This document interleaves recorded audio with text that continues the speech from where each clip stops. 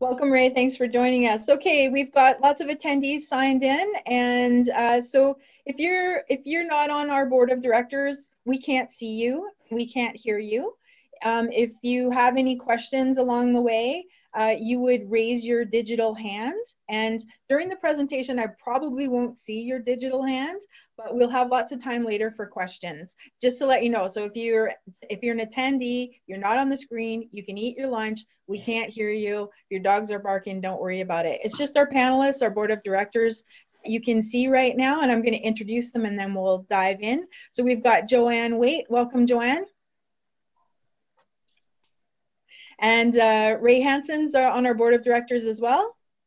Welcome, Ray. And Stan Swinarchuk as well. And Roy Schieser, we can just see your forehead, Roy, but welcome. There we go. And Ray Travers helped us with the report. He was our content advisor. He's not on our board of directors, but he's going to help with questions at the end of the presentation. Welcome, Ray. Nice to be with you again. So my name is Jennifer Houghton, and I'm on the board of directors for the Boundary Forest Watershed Stewardship Society. And the boundary is in the traditional territory of the Sinixt, the Ktunaxa, the Syilx, and the Okanagan Indian Band as well. So I'm sorry if I left anybody out. Please inform me if I have mispronounced anything or left anybody out. So I'm going to dive right into the presentation. It's going to be about 40 minutes, and then we're going to have Q&A later. And I know that we've got some expert attendees. People who are ecologists and hydrologists. So later on, if we've got questions in those areas, I welcome your comments and your answers to those questions. So our report is called A Brighter Future for Boundary Forests, and that's why we've named this, our webinar this. Oh, and just to let you guys know, those of you who are attendees, normally on these webinars, there might be 2 or 3 people co-hosting, but today it's just me. So unfortunately, I won't see your questions and comments until the end. If you do have to leave early, type a comment in the chat box and we'll get to it, and you'll receive the answers to your questions in the recording. All right, so we are a nonprofit grassroots citizen society based in the Boundary, advocating for culturally, ecologically, and economically sustainable forestry practices in the forest and watershed of the Boundary area. So I'm going to talk a little bit more about it later, but we've got a different definition of the word sustainable than the forest industry and the province of British Columbia has, and that's a key component to our Brighter Future proposal. This is a map of the Canadian portion of our watershed, and sometimes this area is called the Kettle River watershed. We're calling it the Boundary watershed because it includes the Granby River as well. And it's an 8,000 square kilometer area north of the US border, and there's another 2,000 square kilometer area of our watershed south of the US border. So the people that contributed to our report, I've introduced a number of them already. Ray Hansen's a retired registered forestry technician. Wayne Tiblus, I hope you're signing on here. He was having some trouble signing on. Wayne Tiblus is also on our board of directors. He's a retired logger. Stan is a retired logger. Roy has a background in ecology. Tony, who's not here, he's a woodworker. And Ray Travers is a retired registered professional forester, and he was a great help as content advisor on our report. We got funding from Patagonia, and we also did some local fundraising drives. There are 2 parts to our report. They're both available on our website at boundaryforest.org. They're long reports, so hopefully this will interest you in reading them. There's a lot more detail than what I'm going to cover today. I'm going to summarize the things that are in our report. Our main report addresses problems and solutions. What's wrong in the boundary forests, how the current forestry system is negatively impacting our watershed and the people in it. And we propose a brighter future for both. We also have a field report. Stan and Wayne worked extensively on this.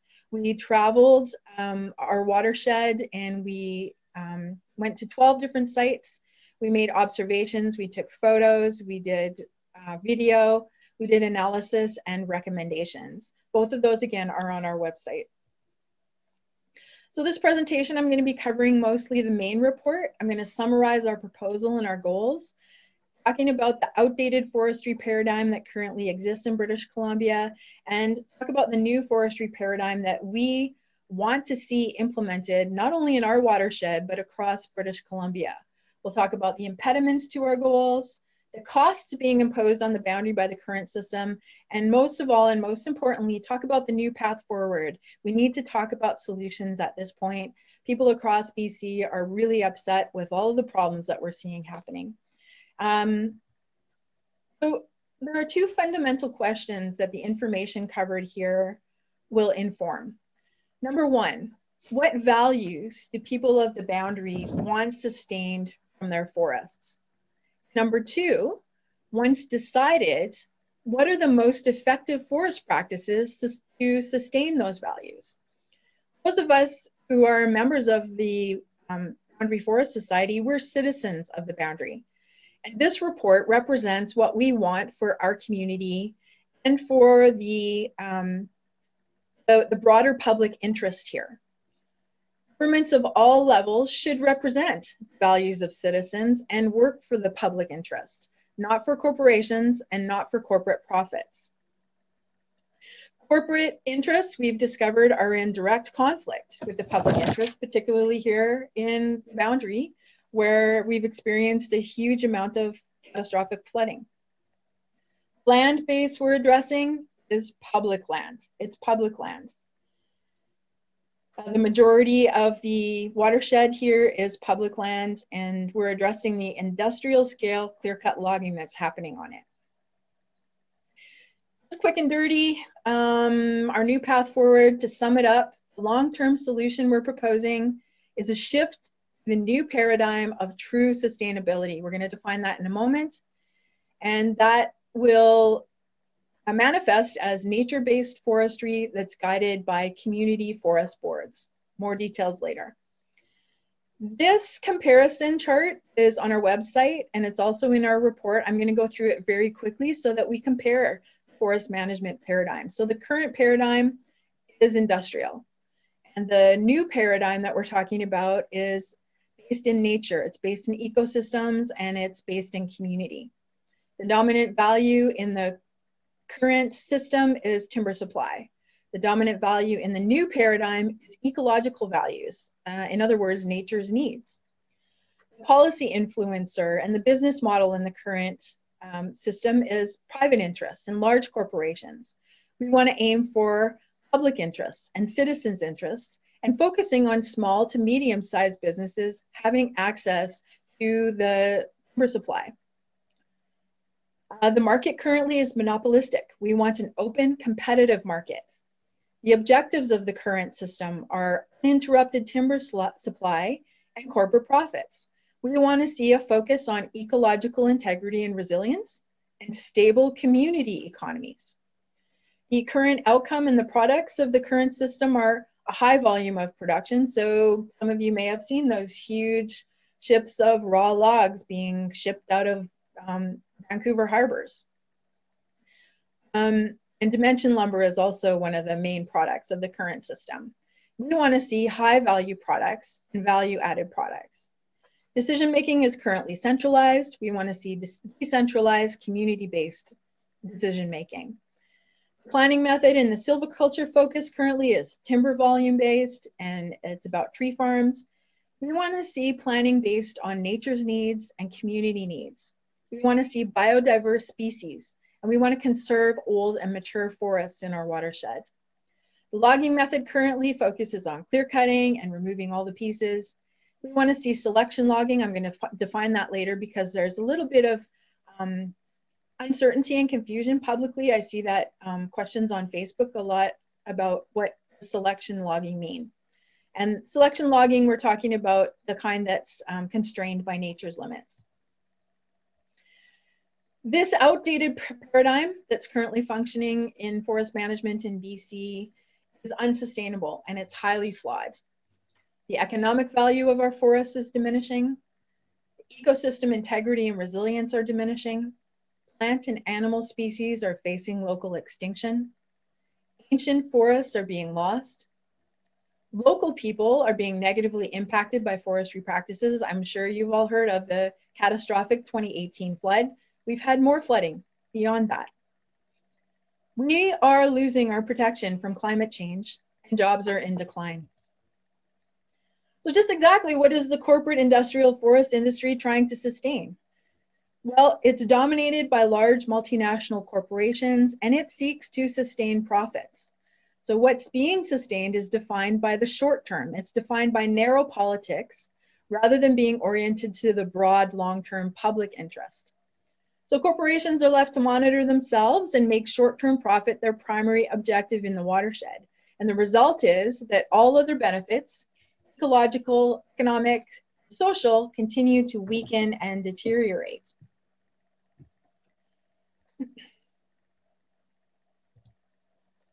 So this is a picture of clear-cut logging, a high elevation site, subalpine zone, and this is no longer serving us. These trees here on this steep slope at this high elevation, how likely are they to grow back in this climate of climate change? This is a problem. The new paradigm of true sustainability that we are proposing means that the primary objective of forest management is to maintain the ecological integrity of the forest ecosystem. And this creates beneficial outcomes for humans. Truly sustainable forestry encompasses 4 essential elements. Number 1, keeping and linking all the parts, both ecological and social. And when we clear cut, we're wiping off all the parts on the surface. All the above ground parts are removed. And that affects the below ground parts as well. Number 2, we're talking about understanding nature's patterns and processes. So nature's timelines are important too. Rather than basing forest management decisions on political timelines or profit timelines, we're basing them on the complete growth cycle of a forest stand, the complete growth cycle of a tree. We're using long-term planning horizons. 300, 500, 1,000 years from now, what are these forests going to look like? Number 4, public involvement to maintain community standards. That's really, really important across British Columbia, not just in our watershed. So rather than having a one-size-fits-all kind of forest system imposed on everybody, we want people to be able to have a say in what's going on in their local forests. For a forest to be managed sustainably, the rate of recovery must be equal to or exceed the rate of depletion and or loss from clear-cut logging and roads. So right now, they're taking more than they're putting back. And again, this is, you know, steep, high elevation clear-cut logging in an area that gets 15 feet of snow in the winter. It's got a short growing season. How likely are these forests going to grow back the way that they were before they were clear-cut? New paradigm of true sustainability, different outcomes include, we're sustaining forestry jobs. It's just that those forestry jobs have different outcomes. We maintain ecological integrity. We allow the system to self-renew. In this case, we're going to have to do a lot of restoration to recreate systems that self-renew. Forest value has increased, and certainly it's not happening in our watershed where we walk around and we see 20-year-old clear cuts where nothing is growing, 13-year-old clear cuts where nothing is growing. The social cohesion increases. So we're looking at less butting heads between loggers and environmentalists. A life of security and meaning. We all want that. So what's impeding our goals? Well, BC forestry legislation. It supports and sustains the outdated, monopolistic, corporate industrial paradigm that allows industry to monitor itself. This little excerpt here is from a 1979 document called the Kettle Valley Rural Study. And even back then, people were lamenting that how difficult it was for small and medium-sized operators to be in the business. Way back in the 70s, a monopoly was taking over. I'm not going to go into too much detail here. I committed terrible faux pas in this presentation. I've put a lot of writing on my PowerPoint screens. This PowerPoint will be available. We've got problems though. Forest tenure policy is a problem. It grants rights to public forests to private interests. The AAC, the allowable annual cut, rules the forest. So decisions are made based on volume considerations rather than ecological considerations. Professional reliance. So Mark Haddock's independent report found that the PR model leads to government managers seeing their primary duty as advocating or facilitating for industry. We see this happening in our watershed, unfortunately, and there's this culture of deference towards forestry professionals in the government, rather than a focus on serving the public interest. Let's start talking about the costs of this system. Some of you may have heard the term fall down effect. It's the decline in timber production as the old growth is depleted, and it's promoted as if it were a natural phenomenon when it is, in fact, a stunning admission that the forests have been drastically overcut every year since modern forestry was implemented in the 1940s. So that's a quote from a book by Marchek et al. From 1999. And in 1980, the chief forester was saying that old stockpile of old growth was a bonus. It was a gift from nature, but we won't have it the next time around.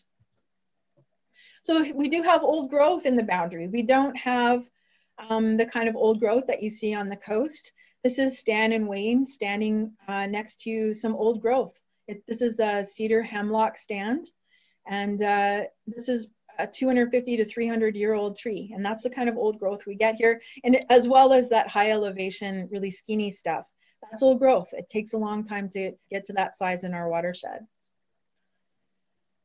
Cost of the system, again, so we've got overcutting in the boundary. Way back even in 1998, boundary AAC allocated by the Ministry of Forests to tenure holders was 25% higher than the ministry itself deemed to be physically sustainable. By ministry calculations, there was insufficient timber to sustain the level of logging being undertaken at that time. And the last boundary AAC determination actually predicts a fall down in timber supply. So a couple of forest inventory experts, Anthony Britniff and Martin Watts, looked into the forest inventory calculations for our watershed. And in a nutshell, they're saying that they're 20% too high. Stand volume was overestimated by approximately 20%. So that means that the calculations that the AAC is based on is also wrong. And that means that logging over the past 6 to 7 years may have been higher in our watershed than even what the BC government has determined as, quote, sustainable. And this potential overcutting will continue at least until the next AAC determination in 2024, and maybe after that, unless the chief forester decides to make some changes. We are losing jobs. It's happening across BC. It's been happening in the boundary. So again, that 1979 rural study said there was approximately 1,000 people employed by forestry in the boundary back in 1979, just in the western half of our watershed. And now the estimate for logging or for forestry jobs in our entire watershed is approximately 350 to 400 positions. Ecological consequences of clear cutting. Most people here have probably heard of Suzanne Simard. She and a group of other researchers quantified the losses as tree retention in logging operations declines from 100% retention down to 60 to 30 to 10 and way on down to 0%, which is essentially what a clear cut is. So with that decreasing tree retention, carbon stocks are decreasing. Regeneration and productivity is decreasing. Biodiversity is decreasing. Species diversity and richness declines, so including mosses and lichens, which are necessary for ungulate survival, and maybe Stan can talk a little bit about that later. We're losing the old growth we have in the boundary that the mosses and the lichens hang off of, and our ungulate numbers have gone way, way down. Last thing, fire risk goes up. Ding, ding, ding, ding, ding, ding. So important in this watershed. You may remember the Rock Creek fire from a few years ago. We are drying up. And the more clear cutting there is, the drier we're going to get. We have massive clear cuts in the boundary. This is a Google map of the northern part of our watershed. There are hundreds of clear cuts in the boundary that are over 100 hectares in size, even though the chief forester recommends a maximum 40 hectare size. Again, there's a problem. Industry is left to monitor itself. The chief forester is making recommendations. None of that is mandatory. Another problem is the side-by-side clear cuts that are only separated by small strips of intact forest or a road. So you can see on this image, the gray or the brownish beige areas are clear cuts. And then there's some areas where there's lighter green. Those are clear cuts too. It's just that they've started to green up. And the medium green is older clear cuts as well. And from an ecological perspective, these become one big continuous clear cut. So the scale here, we've got 2 kilometers. There's huge clear cuts in our watershed. And slash piles build up, all this stuff gets cut down, not all of it gets used, a lot of it gets burnt. There's a picture of Stan standing next to a clear cut in our watershed, steep slope clear cut. This is the Dry Creek clear cut. It's over 454 hectares and 2 kilometers wide. This isn't the whole thing. This picture doesn't show the whole thing. And again, there's more of the Dry Creek clear cut. And you can see across the valley, there's more clear cuts as well. On our website, we've got an animated graphic that shows the clear cutting from 1965 to 2020. And this map here shows just how much of our watershed has been clear cut since 1971. And the parts that are still green, those are parks. The rest of our watershed has been hammered. It's been hammered. And so this means that this much of our watershed is 50 years old or younger. 50 years old or younger.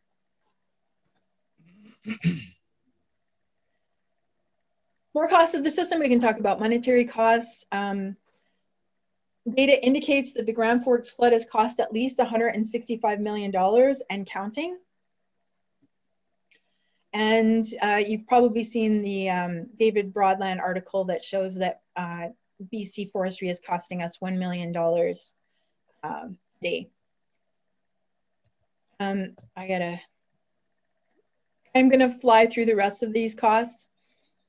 Hydrology, flooding, connection between forests, hydrology and flooding. There's enough studies that demonstrate that increases in clear-cut forestry cause increases in flooding, even a study that was done here in the boundary. Climate change predictions for the boundary are predicting increased flooding. And so we've got a lot of problems here. The intact forests that moderate the flow regime are disappearing. The old forests that do it best are disappearing. Clear-cut zones accumulate 30 to 40% more snowpack than intact forests, and snow melts 30 to 40% faster on clear cuts than in intact forests.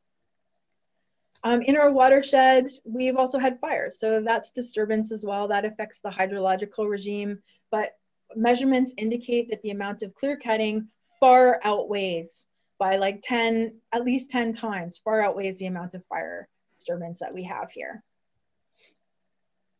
Forest roads are a big problem. We've got over 16,000 kilometers of forest roads in the boundary, and more are being built.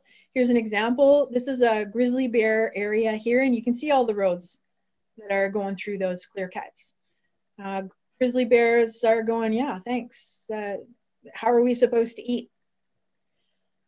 We inspected 13 Forest Service roads in 2019. One of our members is a former forest ranger, and he found that all of these roads were inadequately maintained. They're damaged by industrial use. They've suffered years of neglect.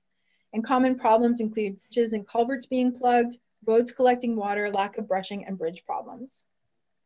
Here's a bridge problem at Arthur Creek. The force of the creek lifted the bridge here, carried it 1 kilometer downstream. Big hydrological problems in our watershed. There are links between hydrological problems and forest roads, including soil erosion and surface erosion, bringing more sediment to watercourses, soil compaction, increasing erosion and transport. The soil isn't infiltrating and hanging in the soil where the roads are being built. And so then we end up with problems like landslides. Here's West Boundary Creek landslide. It's a huge landslide. I don't know if you can tell from this picture. And looky, there's a clear cut at the top of that. Oops. More costs. Climate change predictions from the government indicate that extinction threat is likely to increase for species already in decline due to habitat loss.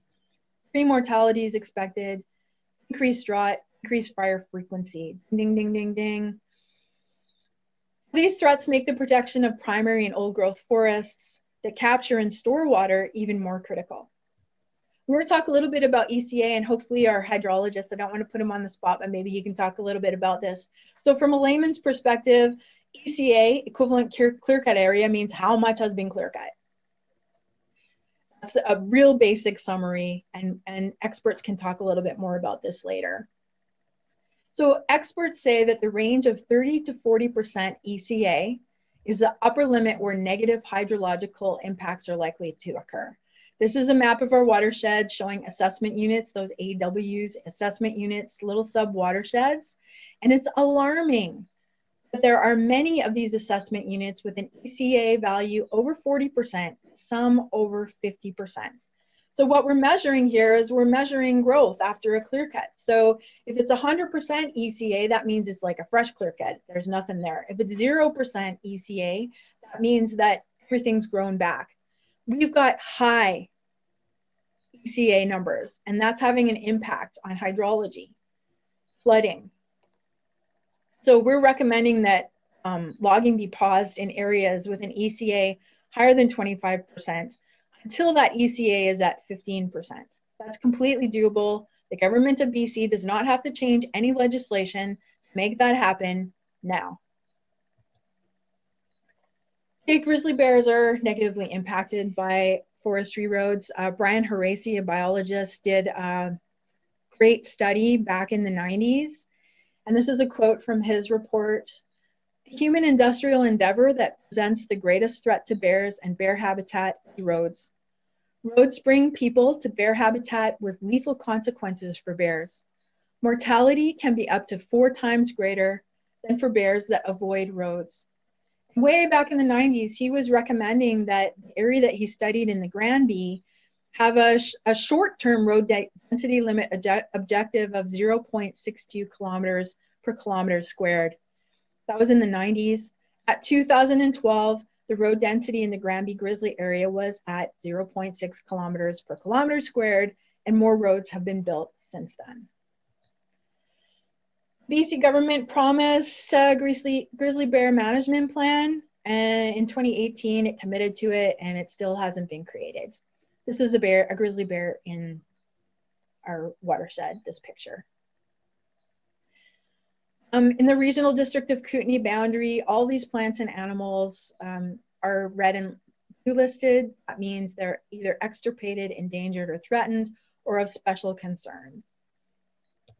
So what does that have to do with clear-cut logging? Well, clear-cut logging fragments habitat. Here's another overhead picture of our watershed.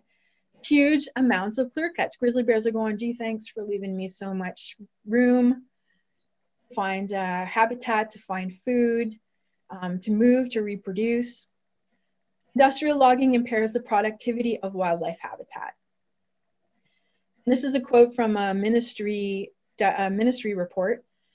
Extinction threat is likely to increase for species already in decline due to habitat loss as ecosystems change in response to climate change. So by programming near total elimination of mature and old growth forests in the boundary, industrial clear-cut logging is facilitating the destruction of biodiversity.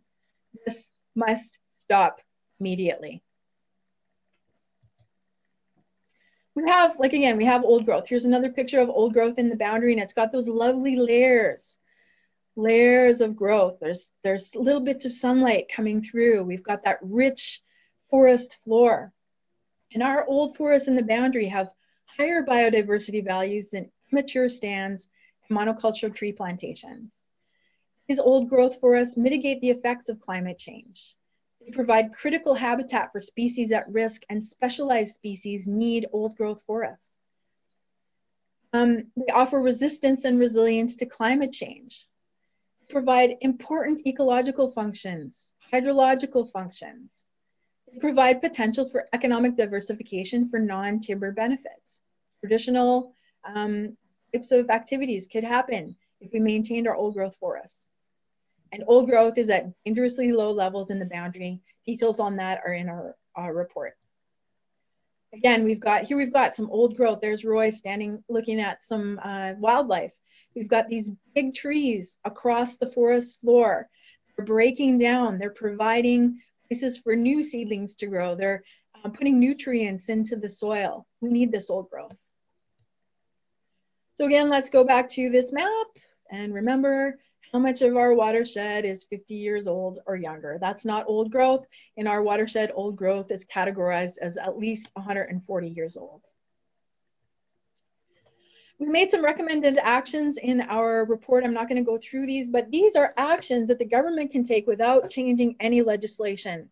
They can be done immediately and they can make a significant difference. For us, for ecological integrity and for hydrological function as well. That ECA recommendation is highly important here. All right, not all doom and gloom. Let's talk about the new path forward.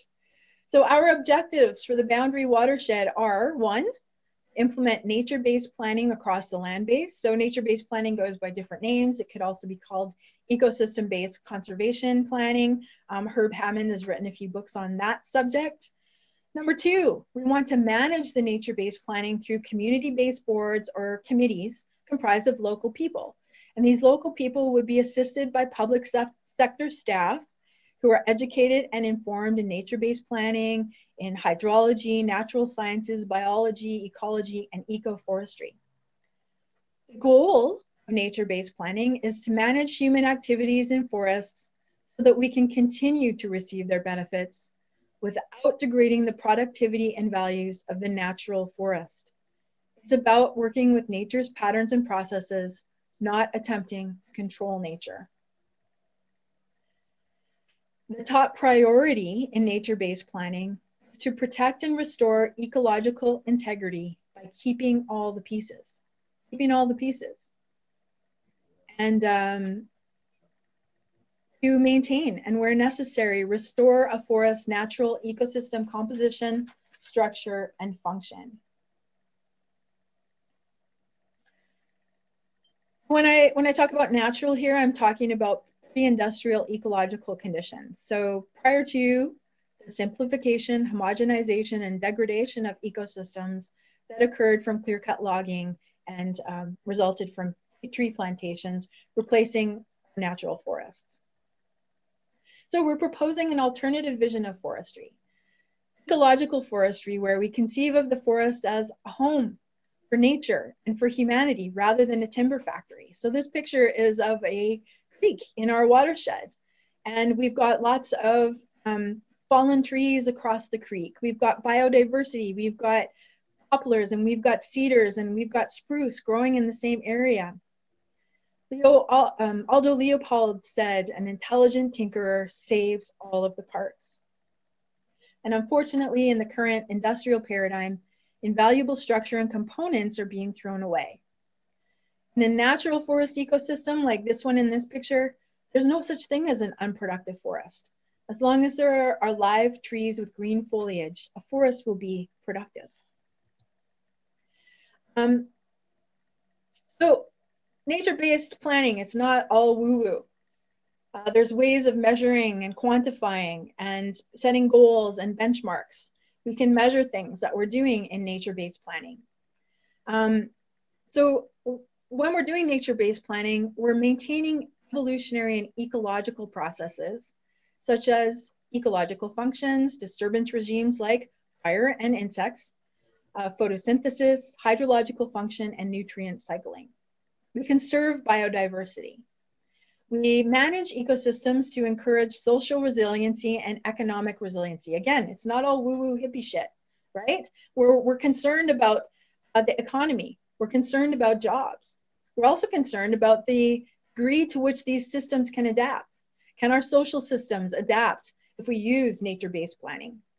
Can our economy adapt? Well, we saw what happened when we were slammed by COVID. In nature-based planning, we're using ecological constraints or limits for decision-making, again, rather than political timelines. We're managing ecosystems to maintain a mix of ecosystem goods, functions, and conditions. We're managing based on scientific knowledge and monitoring, learning, and continuously improving and replanning. So in the early 2000s, the government eliminated a whole lot of public sector monitoring jobs. It eliminated local forest ranger stations, and industry was left to monitor itself. And look, if you are a corporate executive and you're going to the AGM and you're speaking to your shareholders, you're not going to walk in tomorrow and go, look, for shareholders, but we've decided we're going to focus our efforts and our business and operations this year on the best interests of the people of Grand Forks, British Columbia. So profits, bad, we don't care anymore. The reality is that no forest company executive is going to do that. They have a particular mandate, and their mandate is profits. So they're not going to monitor themselves for ecological integrity. They're going to monitor themselves for profits.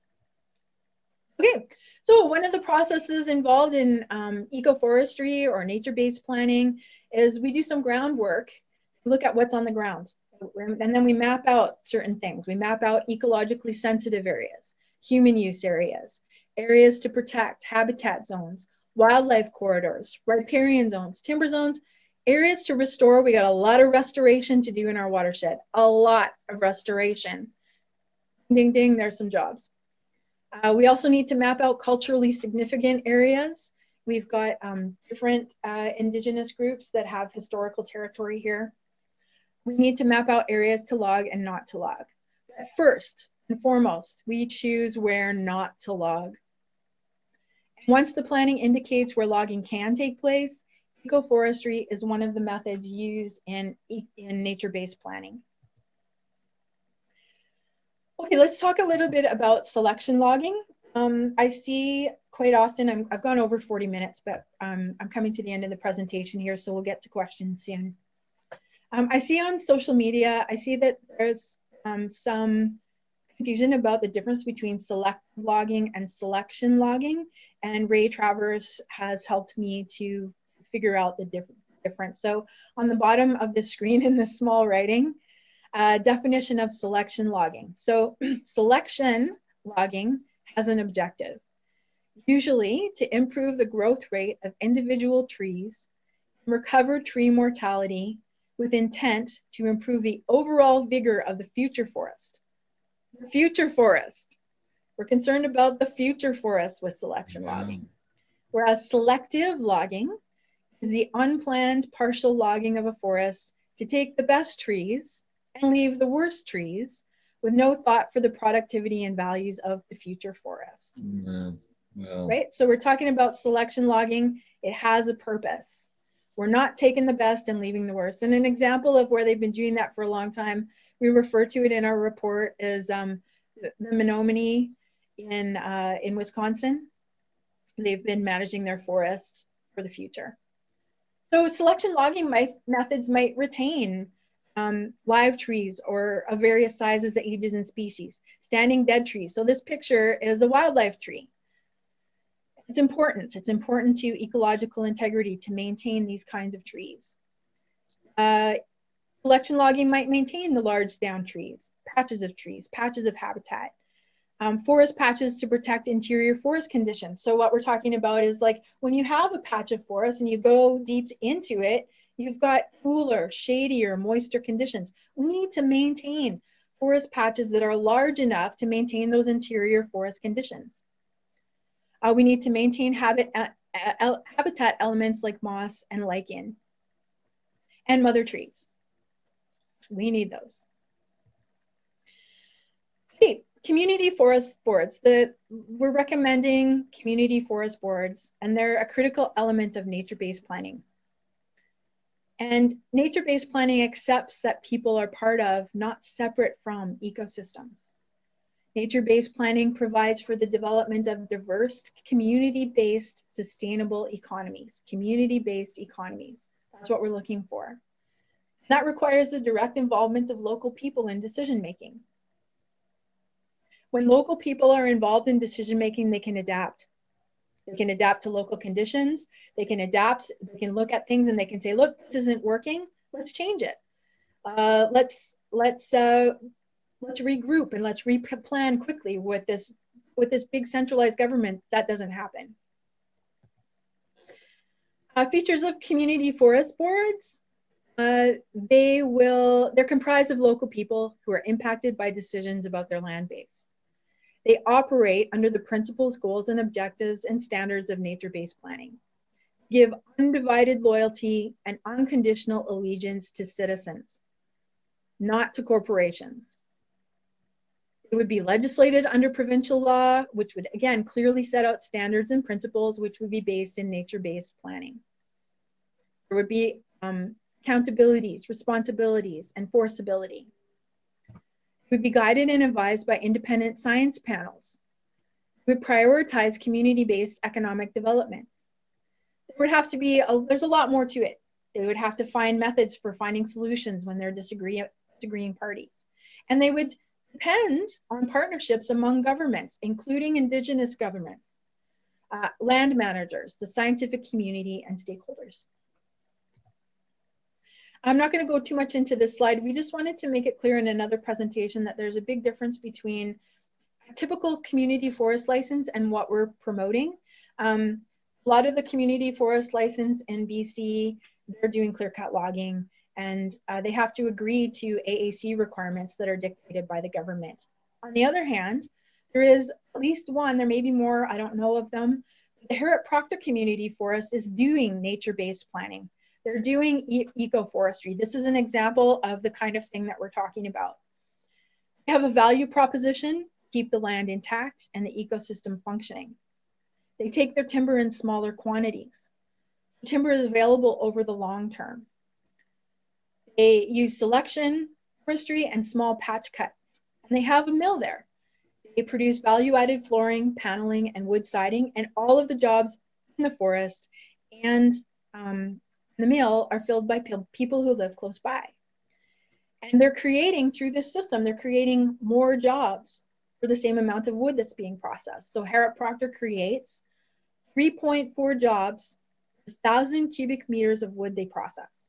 Whereas the provincial average under the industrial clear-cut forestry paradigm is creating less than 1 job per 1,000 cubic meters of wood processed. We've got employment being driven by a number of different factors in this new paradigm. We're allowing more small to medium-sized operators access to public timber. That's going to create jobs. It's going to have a domino effect. Number 2, there's going to be an increase in the number of public and private sector jobs in planning, monitoring, and research. We've got to rebuild the public sector jobs in planning, monitoring, and research. Those are essential. 3, we've got to decentralize forest management, and that's going to create more jobs. Employment will be driven by enabling a competitive open marketplace. Employment will be driven by maintaining a supply of quality wood that can be accessed by small businesses to manufacture value-added wood products. So in our report, we talk about the Vernon log sort yard. They were an example of a regional log sort market. It was highly successful. The government shut it down because it was a threat to big business. It made a profit and employed people. It got more value out of the ugly logs. Like you may have heard lately, people are selling ugly carrots in the grocery stores. They're the ones that are bent. They're not the standard looking carrots.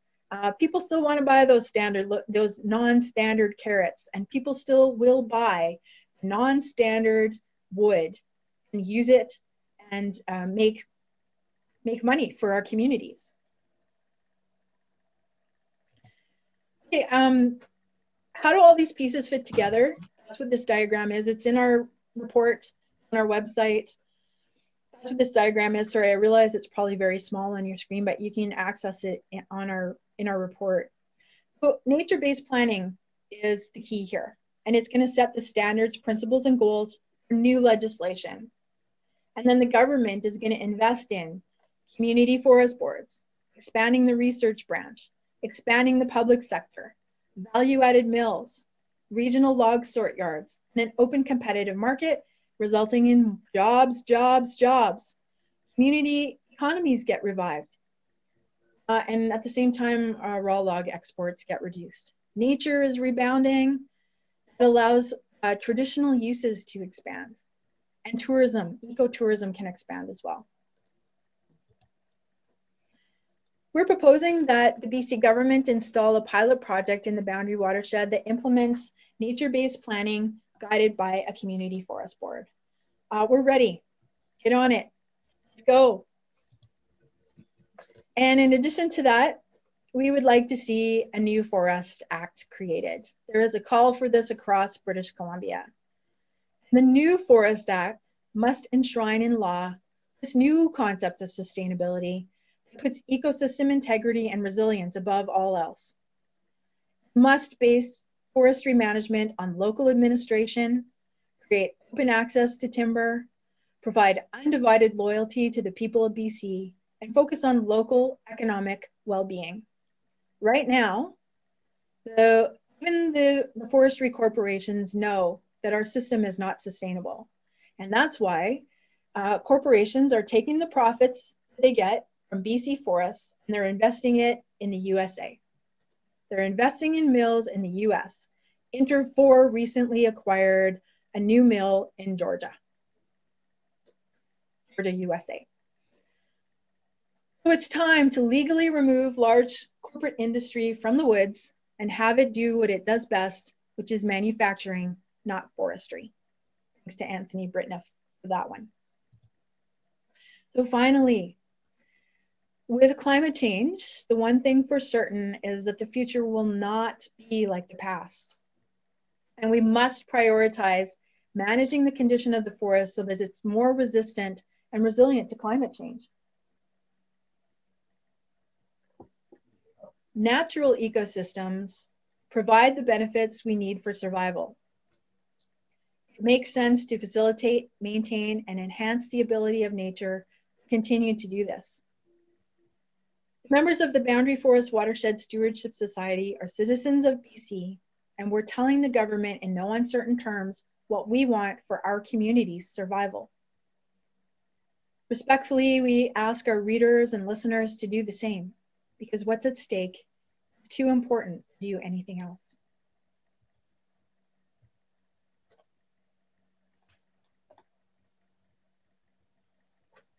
Thank you for listening. All right. I'm going to go through the chat right now and get your questions. And if you have other questions, and comments are welcome too. Like I said, I know there's a hydrologist out there.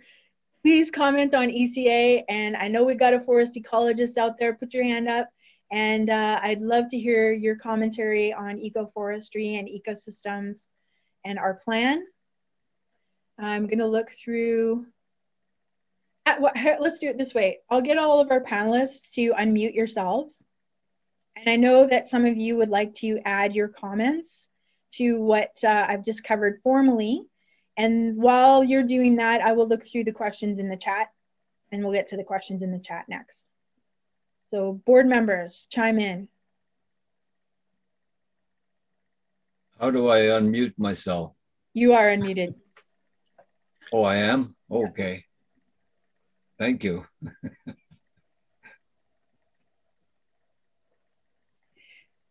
Stan, I'd love to hear your comments about wildlife and what you're seeing with ungulates and the mosses and the lichens. Okay. I've been here a long time. I've been here since 1960, and I'm a hunter, fisherman, a logger, haywire, and so on. And I've seen, and I used to hunt with hounds even, right? I've seen a lot of changes in this time, and it's been since probably 1980, 85, in the mid 80s that I have start to see a reduction of wildlife. And I mean all wildlife. I mean birds, I mean ravens, I mean crows, I mean porcupines, I mean grouse, I mean bears, I mean mule deer. Yeah, all of those. And the worst ones are, in my opinion, porcupine. I haven't seen one and I spend 2 or 3 days a week in the forest, way up in the forest, because that's where I get peace and serenity. Anyway, I haven't seen a porcupine here for 10 years, maybe 8. Our grouse population, you used to see coveys every 5 miles of a half a dozen grouse pecking on the road for their grit. I don't see that anymore. I've been in the forest, like I went up here 4 days ago. I was up way up the Granby. Never saw a chicken, not one. Mule deer. I see the odd mule deer down in the valleys and eating with the cows and the horses, but I don't see them up in the higher elevations. And the mule deer, in my opinion, is like 95% gone. There might be 5%, 8, 10 maybe at the outside remaining in this watershed. And I'm talking about just the Boundary Watershed, and I hunt other places and I see the same thing happening. And as far as I can see, the mule deer have moved on simply because they're just like the caribou. They're being starved out. The mule deer actually eat close to what the caribou eat. They eat the lichen and the moss too, off the rocks and stuff like that. And once you clear cut that lichen and that moss just dies from the getting burnt up from the sun. So that's one of the main reasons, along with the wolf population that we got due to the moose moving in here. And they moved in here because of the clear cuts and all the alder and willow that's growing in these clear cuts that haven't been planted or even were planted.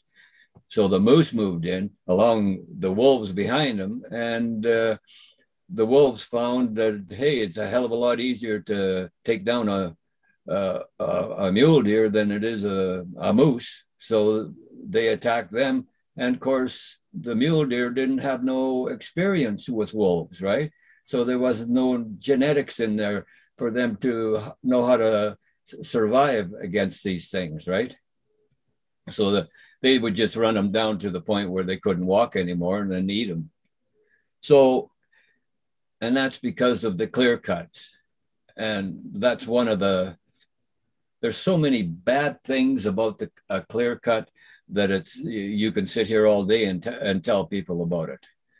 But when you start losing wildlife, you're going to start losing everything.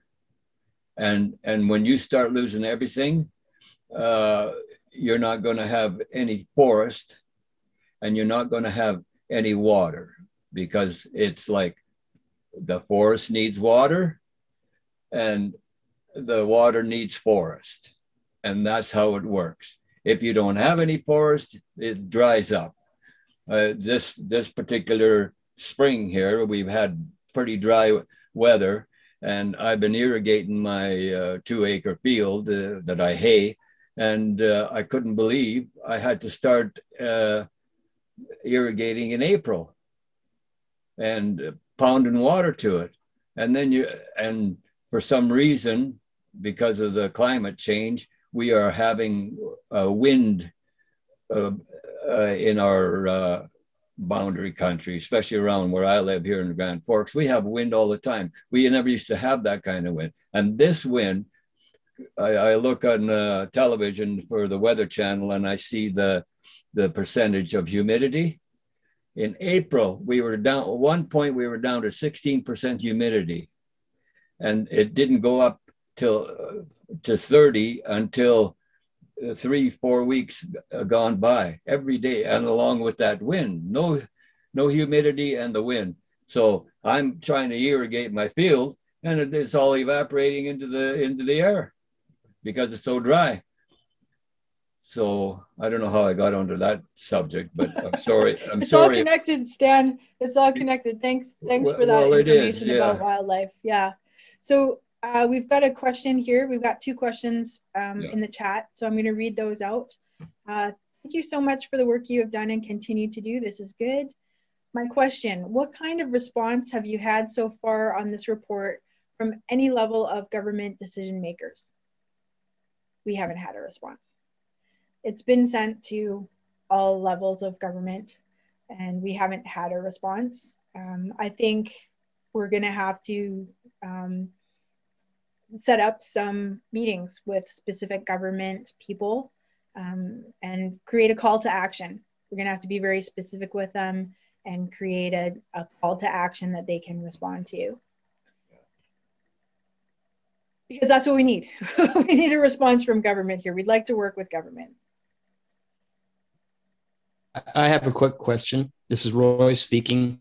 Is there any one of the attendees from the ministry and or industry on this webinar? If so, could you please introduce yourselves? You can raise your hand. I see that Rolly Russell is here. He's on the call and he's our MLA. And Dana O'Donnell said I'm just looking through the names here. Dana O'Donnell, who's our RDK director, said she was going to sign on, but I don't know if she made it.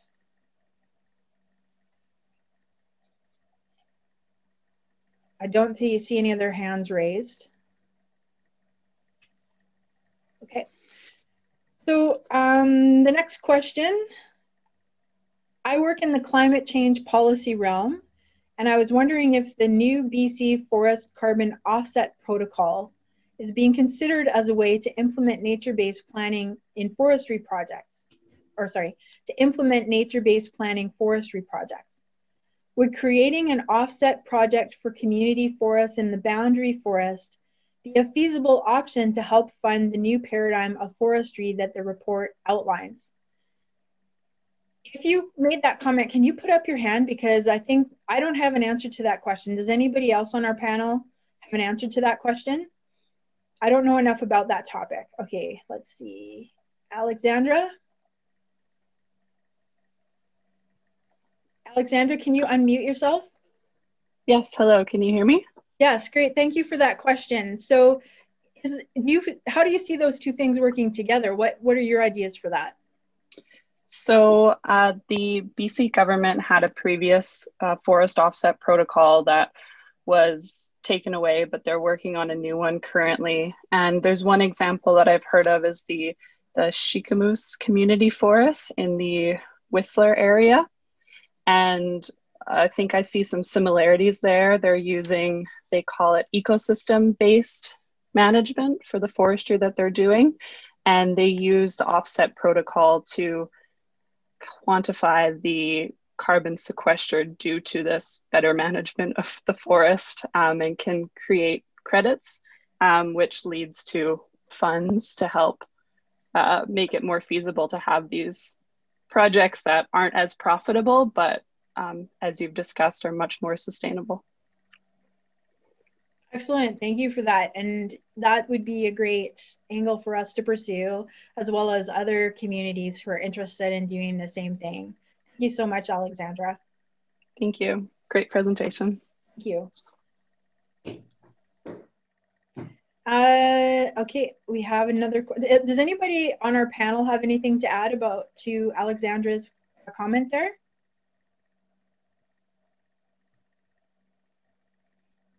Definitely something I need to look into and get more education on, and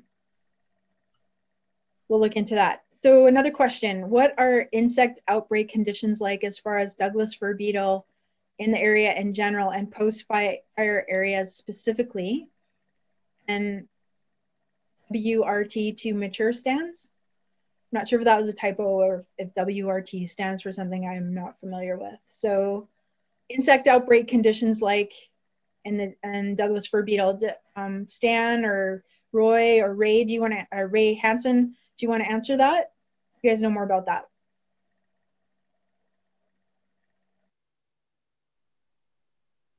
I don't have up-to-date information on surveys with regard to those pests, but I know they certainly exist in the watershed, and I think there's trapping going on and different survey methods to determine how bad they are and where they are and what needs to be done about them.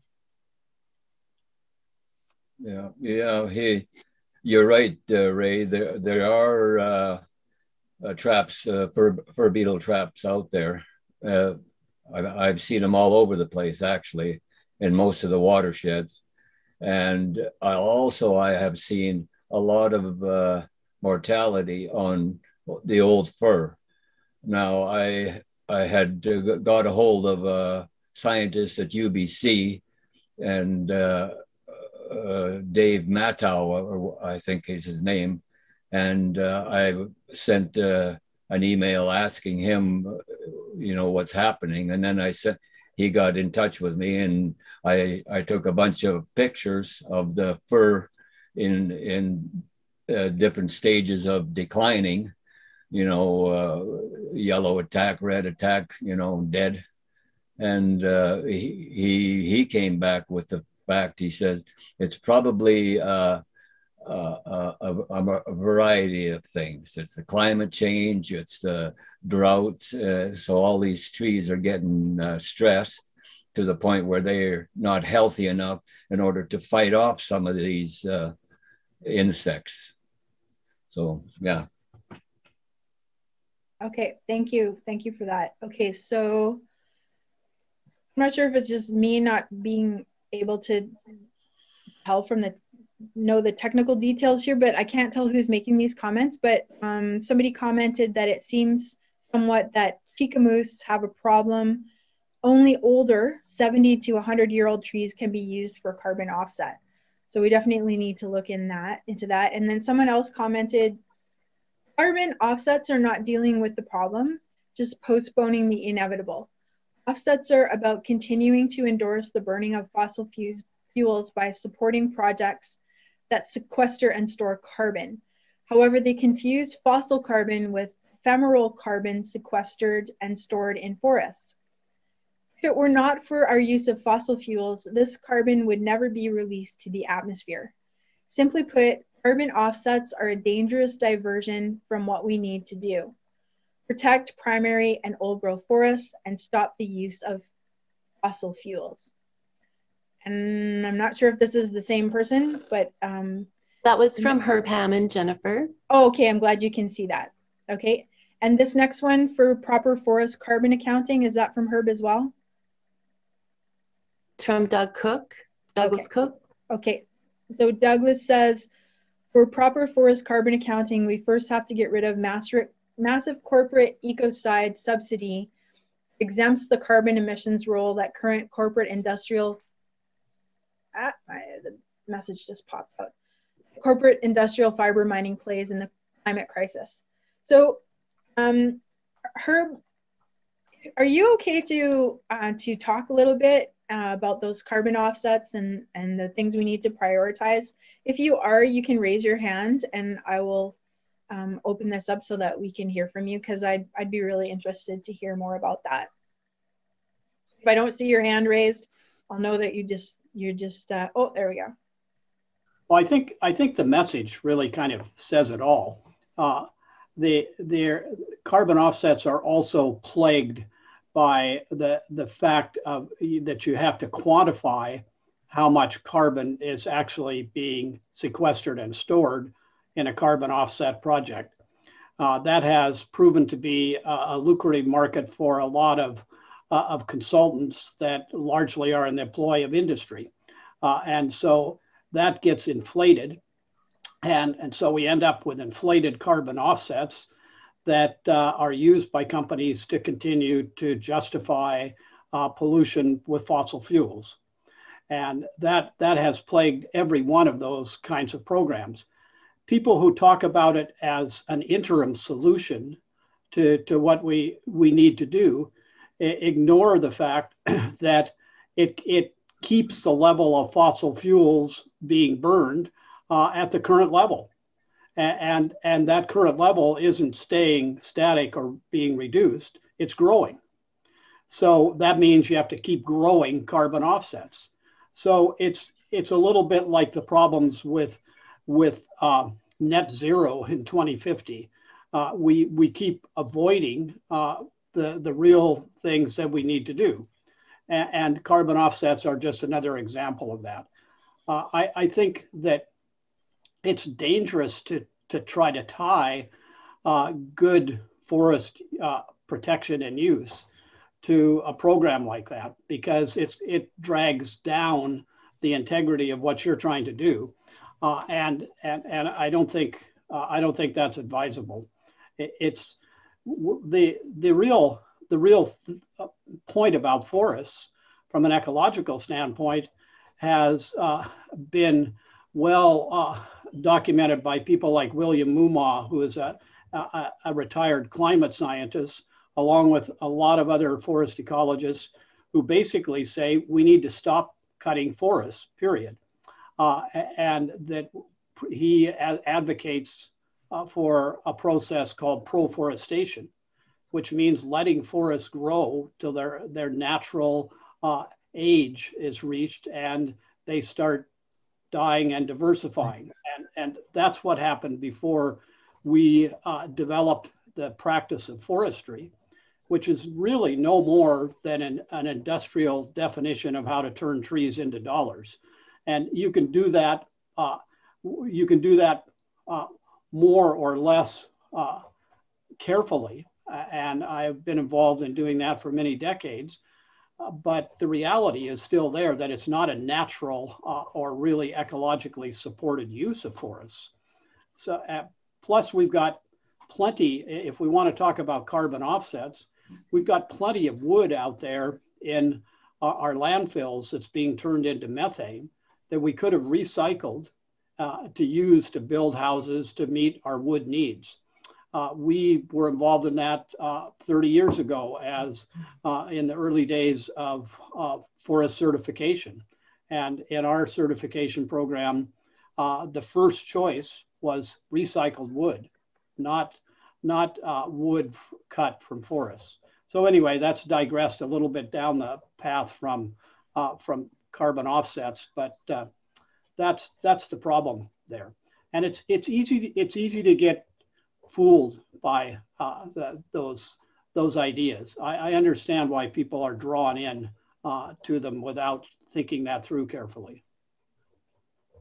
Okay, thank you so much, Herb, for that information. I really appreciate that you added that comment. Is there anyone on our panel who wants to add to that about carbon offsets? Well, what I know about carbon, this is Stan again.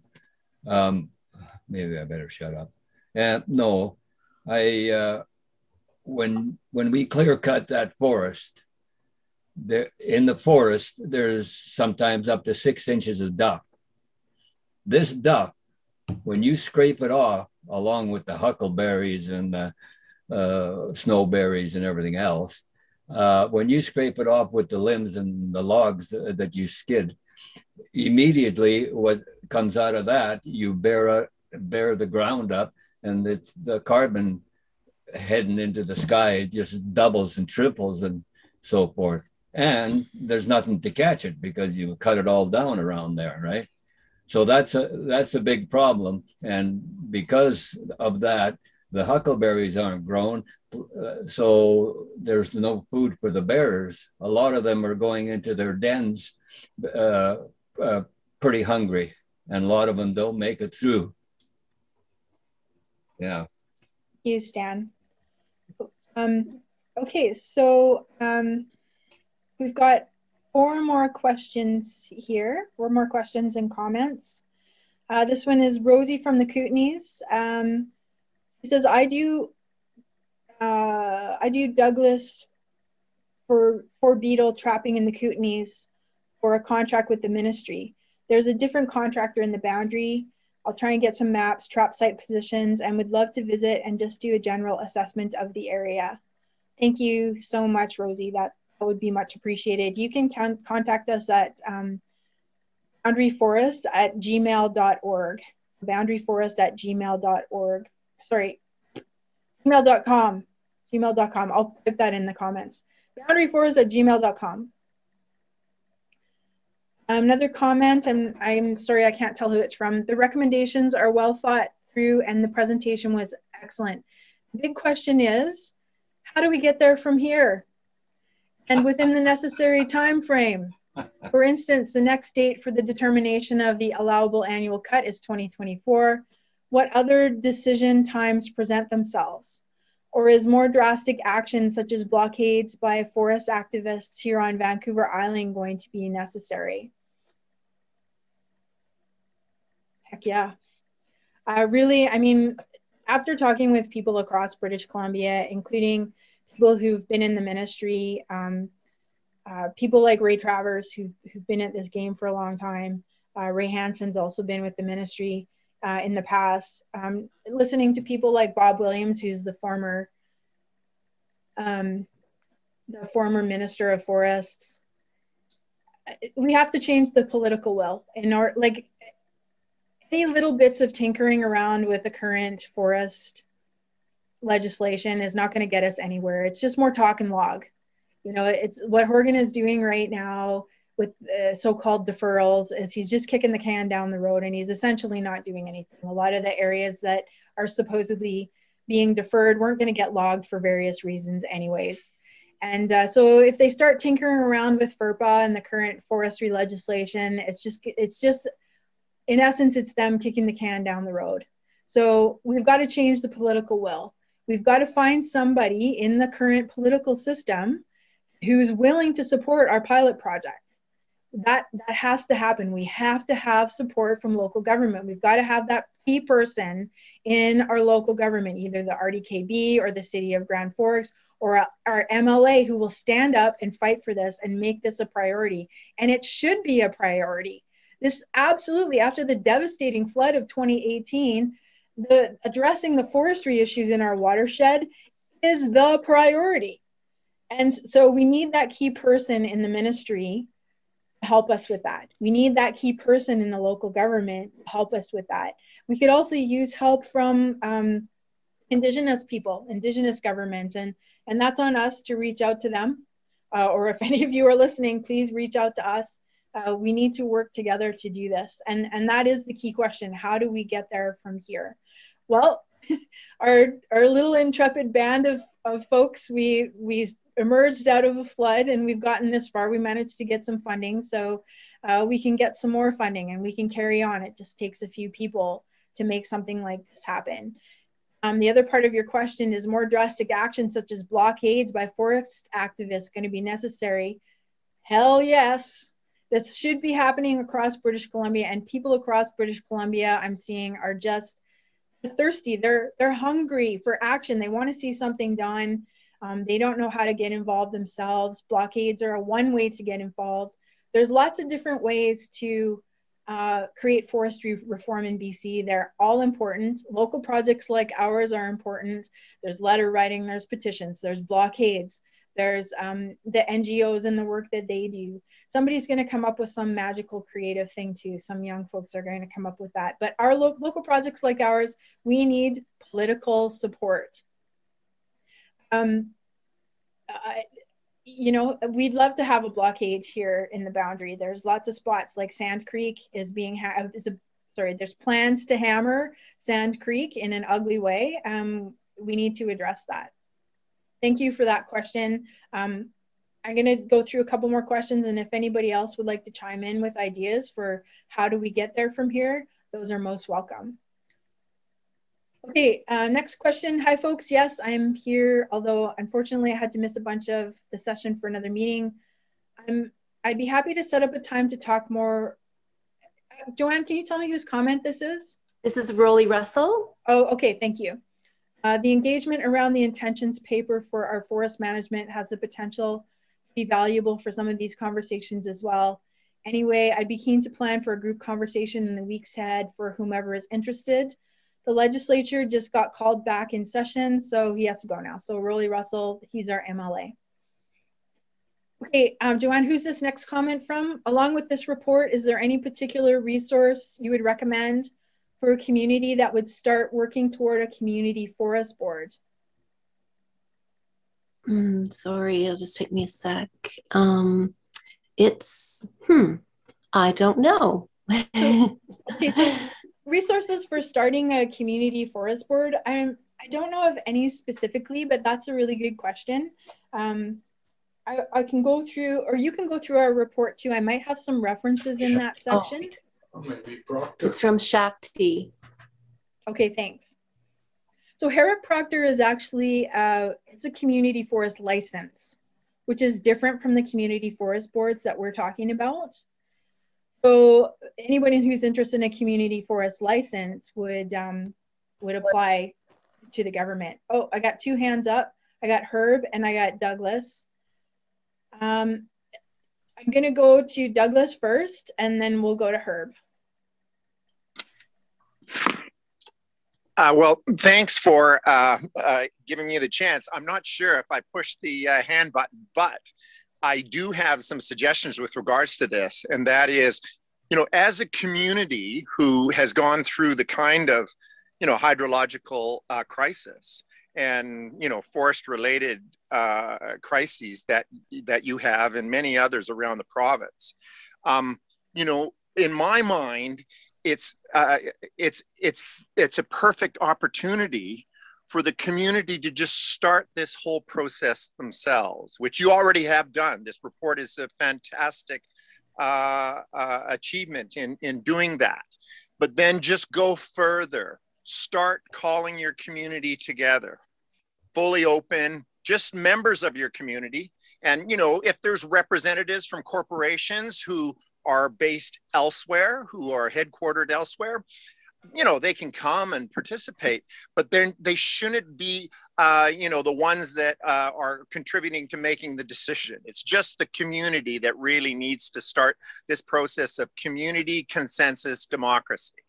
And there's all kinds of models for that around, you know, the city repair movement in Portland, Oregon is an example of that, where neighborhood by neighborhood, those communities have gotten together and just done things on their own, regardless of being ignored by the municipality or the city or the state or the federal government.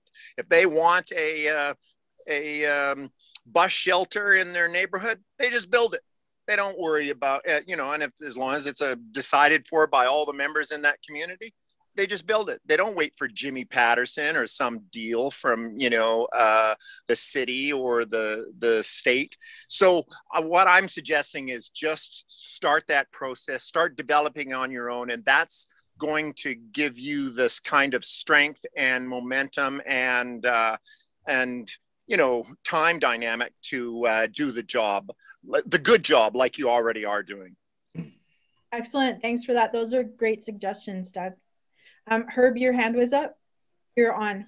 I actually didn't know my hand was up, okay. but I'll add a couple of things here. One, the book that I wrote in 1991, Seeing the Forest Among the Trees, the Case for Holistic Forest Use, has a section in it about community forest boards, not to be confused with, as you pointed out, community forest agreements like the province has set up. But I think when I read that still 30 years hence, it's still just as valid now as it was when it was written. And I think it outlines a structure that can be easily applied in government legislation if we wanted to set it up.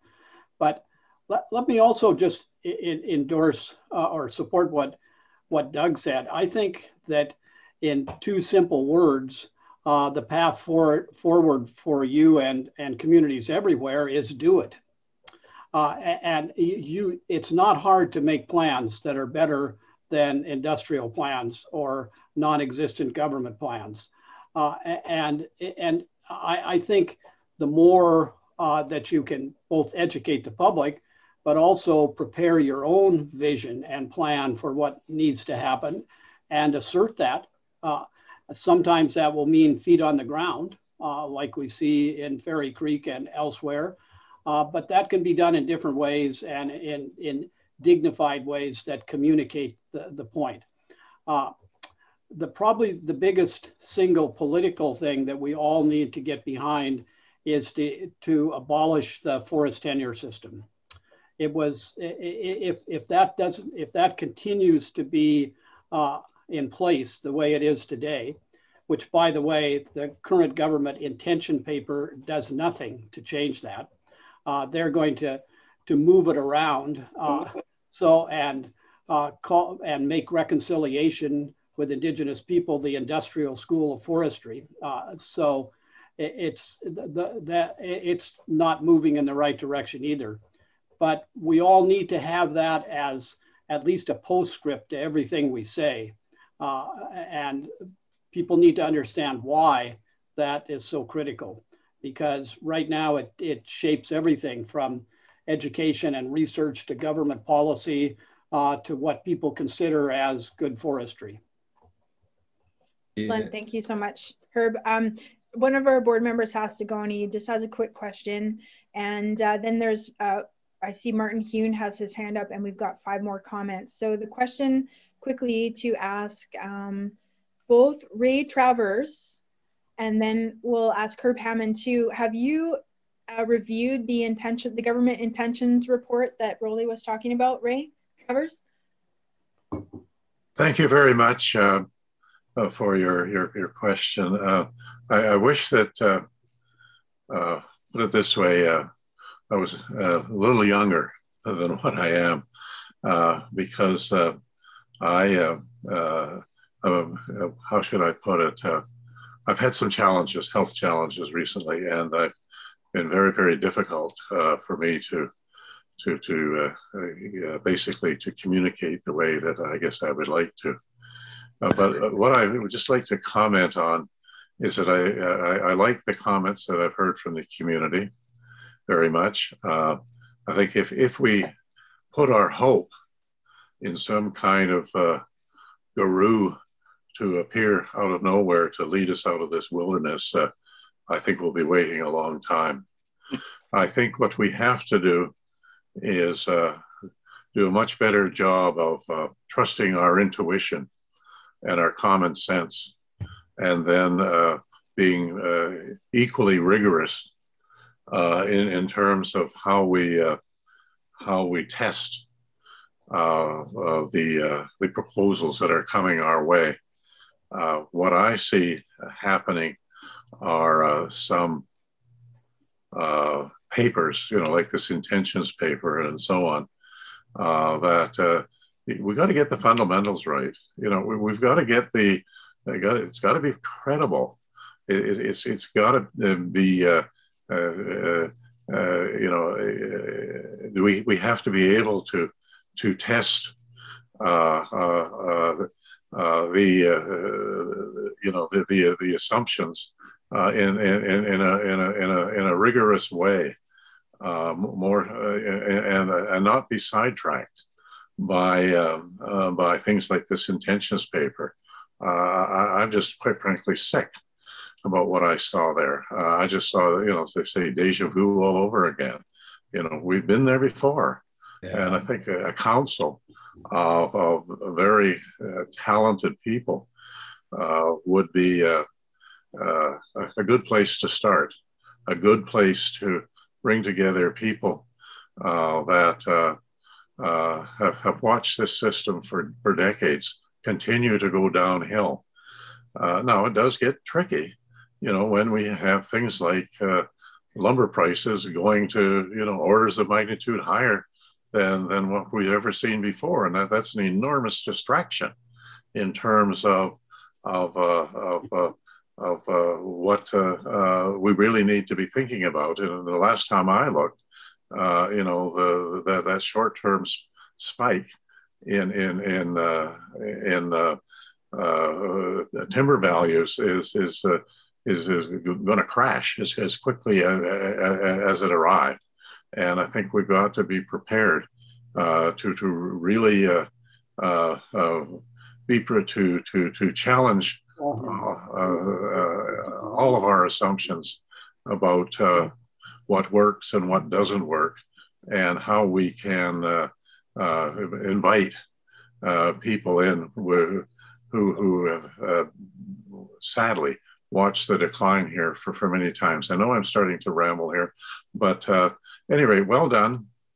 I hope to be back feeling better without getting too medical about my situation. I am going back into Royal Jubilee in about 10 days' time. And the whole idea there is to get my body and brain functioning like they used to be, and not so slow in terms of being able to talk. But I'm delighted to be part of this conversation nonetheless. Have a good day. Thank you so much, Ray, and best wishes for your hospital visit there. We're going to go to Herb in a minute about the intentions paper, but before, and we'll carry on for everyone who can stay. But before people start to leave, we were officially due to end at 1:30, but we'll carry on here. I just wanted to mention to everybody that, yeah, we could use your help. You can become a member of the Boundary Forest Watershed Stewardship Society. Your membership fee will help us out. You can also make donations to us, and that kind of money really helps, because there's a lot of little groups like ours that it's run by volunteers, and we get maxed out, and then we can only go so far. You know, Douglas's suggestion for us bringing our community together is a great idea, but then who's the us, right? Like, my life has been completely disrupted by the flood, and I'm just trying to scramble to put it back together. I haven't been able to make a living, and so my ability to continue to do this full time is maxed out. And so, yeah, we could use some help financially, and if we get financial help and we get grants, then that helps us a lot, and we can do things like start to pull our community together. So you can go on our website at boundaryforest.org, and you can make a donation, and that will help us out a lot. And hopefully this thing that we're doing will be a model and an example that other communities can jump on board with as well for their own communities. Okay, so Herb, over to you. Have you reviewed the intentions paper and your thoughts on that? I have reviewed the intentions paper, and I agree fully with what Ray said. And Ray, I wish you well. I hope the days coming are better. Thank you. I think that you can summarize it in a few points. First of all, it's about keeping the cut up, and the way you keep the cut up is, in the eyes of this intention paper, is to give the appearance of taking it away from industry, but all it's doing is taking it away from industry and redistributing it to community forest agreements that will have volumes tied to them and requirements tied to them, and it's a way that, in that respect, to get access to socially inaccessible timber, and because it divides and conquers community. More perverse is, in my view, as a non-Indigenous person, is the way it treats alleged reconciliation, because it intends to do the same thing with elected band councils, which are not the traditional governments of Indigenous nations, nor are they charged with administering their laws outside of small reserves.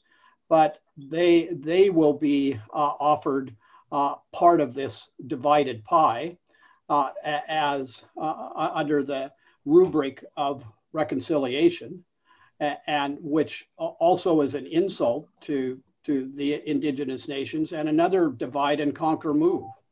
So it's a smooth, clever kind of way of doing things That'll be political standpoint, but not a reasonable place to go. So it's I mean, we need to get back to the fact that we gave public forests away to private timber interests in the 40s and 50s. We did that to allegedly the government of the day to build communities in the outback, and to some degree that worked. They're still pretty questionable whether it really worked very well at all. But I think gave is the key word. And now those companies trade them back and forth with each other for millions of dollars. That's our land that they're selling back and forth to each other. So if the government wants to do something progressive in forestry, they cancel tenure for the same reasons they once set it up, for the social and ecological and economic good of the province. And they manage it through systems like you outlined of community forest boards that are accountable to nature-based plans and are accountable to an overarching public agency. So, and until we get to that place, we're just putting Band-Aids on a festering wound. And in many cases, those Band-Aids are insults to communities and indigenous nations. Yeah, it's also an insult to the forest. Yeah. Herb, you're quite right when you say we have to get 10 years, and we have to do that. We can even do that as private people. And another thing that we have to do is we have to get rid of Section 16 authorization. That thing is just wild. It permits them to go anywhere and anything. And it's above water and it's above humans, right? Yeah, so I'm a firm believer that we need a new Forest Act. We need to chuck it, turn the whole thing on its head and start over, because we've got to get back to these fundamentals that Ray Travers was mentioning, and Herb, when you speak about these issues, you're talking about the fundamental issues, and the intentions paper isn't addressing that sort of thing. Right now, it doesn't appear that anyone in the provincial government is addressing the fundamental issues. It's a lot of smoke and mirrors. So Martin Hune, you had your hand up for a while there. Do you have a comment or a question? Comments, I think, and maybe questions as well. I try to keep them to a minimum because I know that if you ever try to do anything good, a lot of evil comes your way. So a couple things here. In the discussion, what I've heard is that there's certain issues regarding wildlife, there's certain issues regarding wildfires, flooding, and so on and so forth. Is the group involved with any liaisons with like Wildfire BC or local fire departments to sort of get their twist on what's going on there, as well as with Conservation Officer Service? Issues that come up that I've noticed are things like people, getting tickets for attracting bears into the community when it's actually logging operations that are scaring them out of the mountains. I'm in Greenwood, so this has sort of been a current comment or conversation that's going on. The machinery does scare the animals, and they keep going until they find something, and of course, then we people get kind of blamed for attractants, as the word is used. So I'm just wondering if there is interaction between the organization here and with conservation officers and with fire departments. We haven't contacted fire departments yet. We're not at that point. And again, like, the problem is we're limited. Like, we have a limited number of people on the board, limited number of volunteers. So Martin, if you're in Greenwood, you're welcome to join us. Those ideas sound really good. I am on the fire department here. I don't speak for the fire department, but I sort of look at what's going on around, and it's pretty important and pretty critical that we do have some you know, the more knowledge we have of what's going on is good. So it's always good to just sort of keep an eye on who is actually listening and interested in that sort of thing. So that's what the point I want to make. And if there's anyone that does have, you know, any interests of that area, you know, I'm always available. Thank you so much. Thank you, Martin. That's really great. We did address one of the areas that was supposedly being cut for fire smarting near Greenwood, and we do take issue with some of the things that were done that actually seem to be,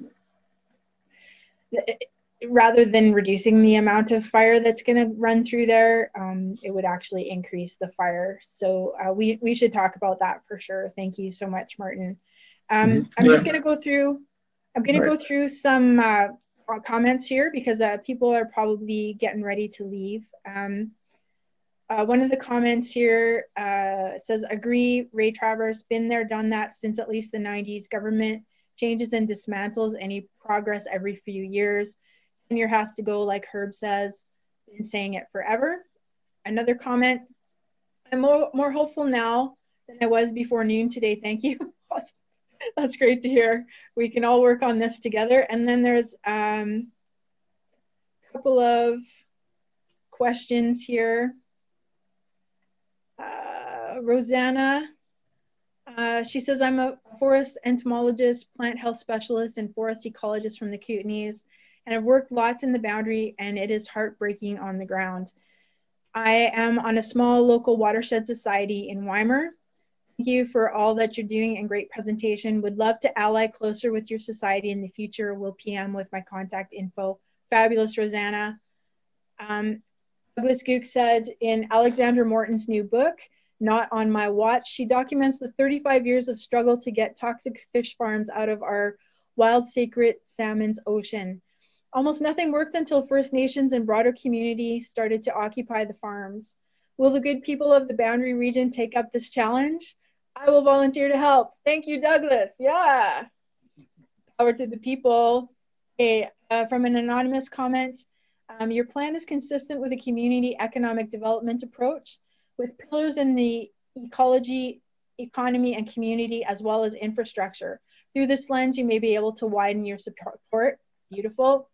Another question, have you presented this to the council meeting at City of Grand Forks? A motion to support this would be helpful. Thank you for that suggestion. We need to book our presentation to the City of Grand Forks. We'll be doing that. Diana asks, will this recording be publicly available? Thanks, all great presentation. Yes, Diana, we are going to make this recording publicly available. Thank you. Now, I'm just going to go through if there's any other comments or questions. Martin, I see your email there. Thank you. Okay. Any other, just to wrap it up, any of our panelists want to make a final comment? Yeah, I just wanted to say that having worked in Boundary Forest District for 14 years at a management level prior to 2000, I always felt that we had one of the best timber supply areas in the southern interior, and it could easily supply all the products that the forest can provide until things were changed in the early 2000s. And no accountability was left for making sure that things were done ecologically and sustainably. And so things have declined to the point where everything's in danger now. For instance, McCrae Creek, a large tributary of Christina Lake, was a spawning channel for kokanee. And there was a natural slide there that blocked the mouth of the creek, so the kokanee couldn't get up there. And so the creek was cleaned out at government expense so that the kokanee had access. Now, the forest industry is going to log McCrae Creek and it's a very steep side hill type valley. If you drive from Christina Lake to Castlegar, as you come up the big hill, you'll see you're right beside McRae Creek.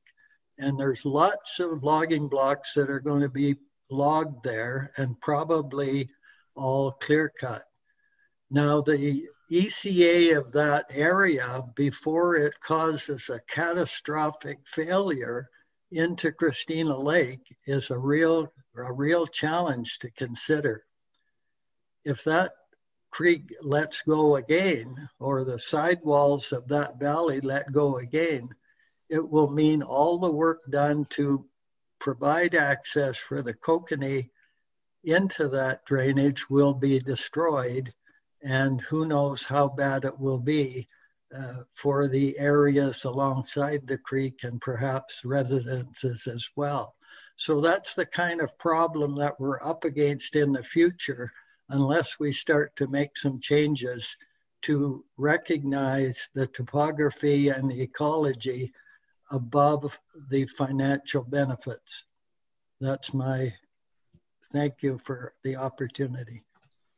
Thank you for bringing your experience, Roy. Really important issues that you just brought up. Roy, you had some final comments? Roy is the president of our society. Yes, I wanted to, first of all, thank Jennifer and all those that attended this webinar today. It's good to see people are recognizing the problems that we have. And I think Ray kind of just, not kind of, he touched upon what the problem is.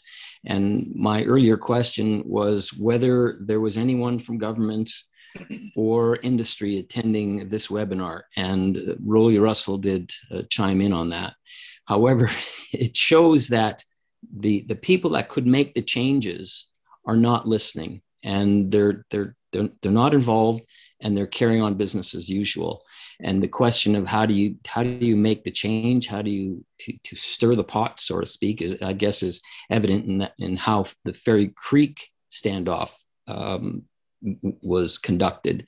And I think that's probably the route we have to take. We have to engage more people so that they're aware of what's happening. Ray and myself are going to be looking up at a drainage just above where I live, which is so degraded. The ECAs have to be well over 50%, and yet they continue to develop. And it seems as though there's no one to really stop them. And that's where the public is going to have to become more involved. And then there has to be a greater push on those leaders and the industry to recognize that people are no longer satisfied with the status quo. So again, thanks for everyone who's attended this meeting. Thanks, Roy. And Stan, did you have a final comment? Well, yes. And like Roy said, it's probably about 60% ECA. And the reason they're able to do that is because of Section 16 authorization, because the volume of wood is more important than water or humans. That's why I'm saying that rule has to be blown off the map. Yeah, thank you for pointing that one out, Stan. All right, thank you to everyone who attended today. Thank you to our panelists. This recording will be made available sometime over the next couple of days. You will receive an email with the recording, and it will be also on our website, so it can be shared publicly. Good luck to everyone in your own communities. Please join us if you can. We appreciate your support in any way that you can give us support, and power to the people. Jennifer, bye. Jenny, did Wayne Tiblis get on? Is he on today? Yeah, he wasn't able to make it. I'll talk to you on the phone, Stan. Yeah. Okay. Take care, everybody. Okay. Bye. Thanks.